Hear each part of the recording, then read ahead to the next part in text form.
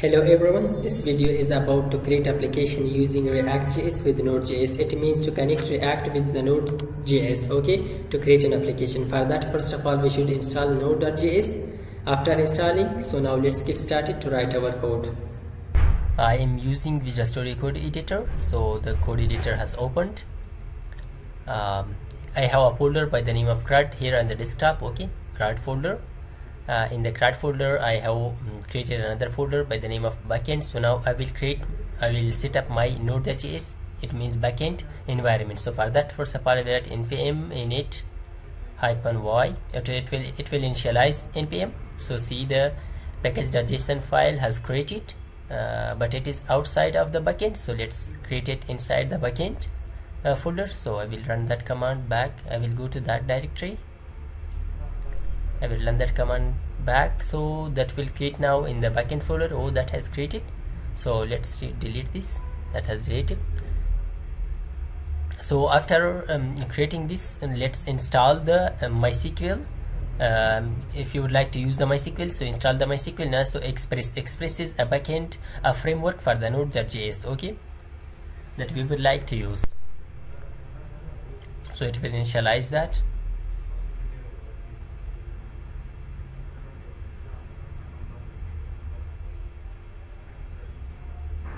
Yeah, that has initialized, okay. So now we will create another file to run our code, to write our code in that file, okay. Yeah, let's create the file. Let's name it server.js. So here we will write our node.js code.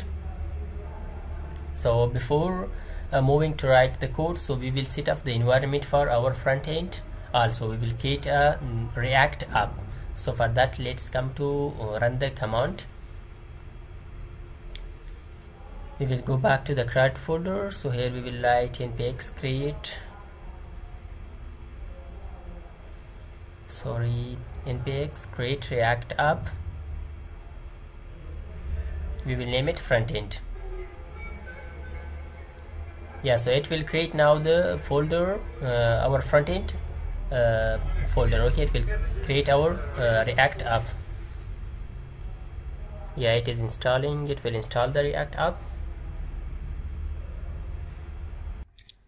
Our front end app has created. It took some time, okay. So now let's write first of all a few code for our server side, okay, for our node.js, that is working or not. So let's write. First we will import the Express framework, okay. Const Express is equal to require Express.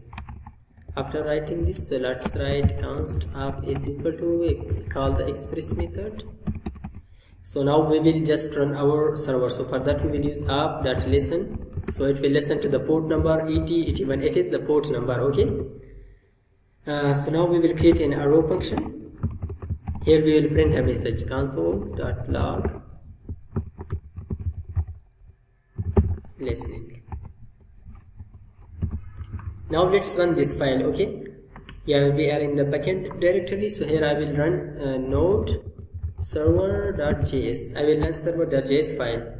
See, it is listening, okay. Listening is printed. We can also write npm start, so it will start this file, okay. So it is listening, okay. So now let's come to the our front end app, okay. To this app, here I will come to the app.js. In the app.js, I will write some code to access the server, okay. Here I will create first of all an API. So let's create an API. So for that we will use app.get. We will use get API, okay, to get something from our backend. So it will be like API, okay. We can name it API or okay, just API.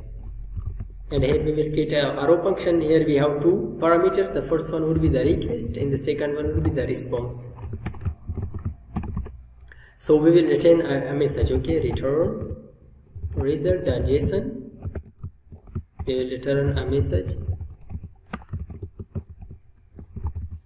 This is from backend. I will access this message now in our front end, okay. And if we run our server in the, let's come here and write localhost. Our port was 8081. If we run this port, so let's run npm start. Our backend will start our node server, node.js. Yeah, it's running now, so let's refresh it. See, I cannot get. I will just write here API. What is the response? See, the message has printed. This is from backend. And now let's use it off. So here I will get our message first of all. So for that I will use effect hook. Use effect hook.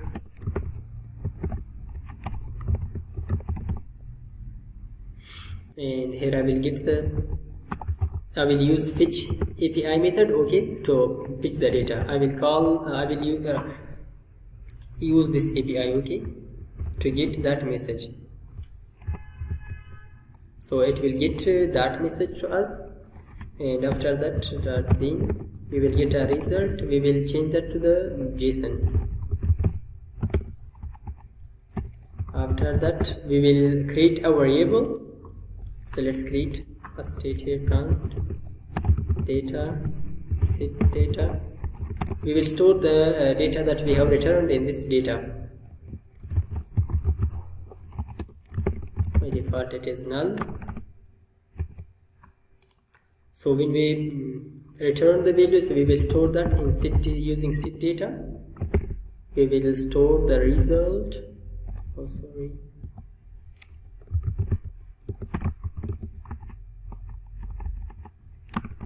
First I will console.log, okay. First I will print on the console that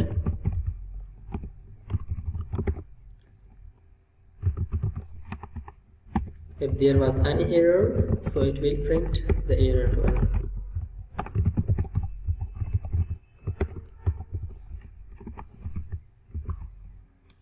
Yeah, let's run our app. So to run that, let's come to the, and here we will go to the front end, cd front end, and npm start. It will start our React app.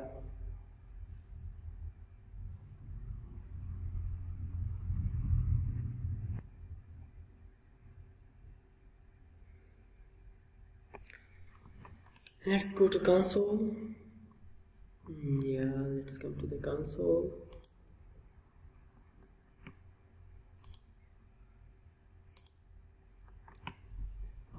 Pitch local has been locked by course. Yeah, that has locked by course. So for that we will just come here to the backend and we will install a package by the cd backend. We cannot access our Node API, so for that we will install npm install course, okay.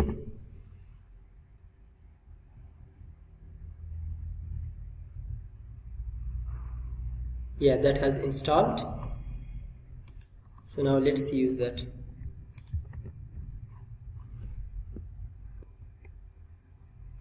Come here to the server.js and import that first. Const course is equal to require course. After that let's use app.use course. Yeah, let's refresh that our page now. Yeah, see, we got this message, okay. This is from backend. Just come here into our app.js and we updated our data here. We will update our data here.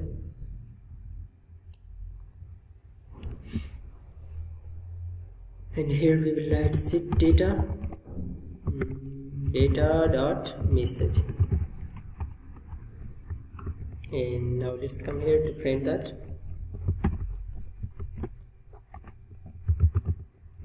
If the data was available, so it will print us the data, otherwise loading. I will just wrap it in h1 tag. Let's come here. See, it's loading. So now it will refresh the page.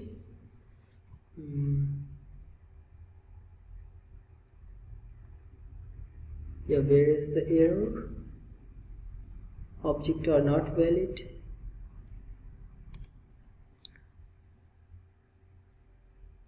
Data.message.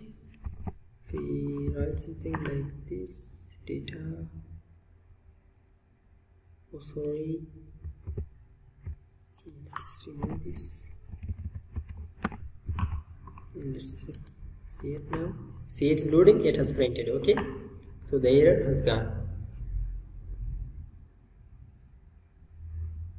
Yeah, loading. So the data has came from backend. So this is from backend. So it was all about accessing our Node.js in our React app. I hope this video was helpful. If you like this video, please subscribe our YouTube channel, and thanks for watching.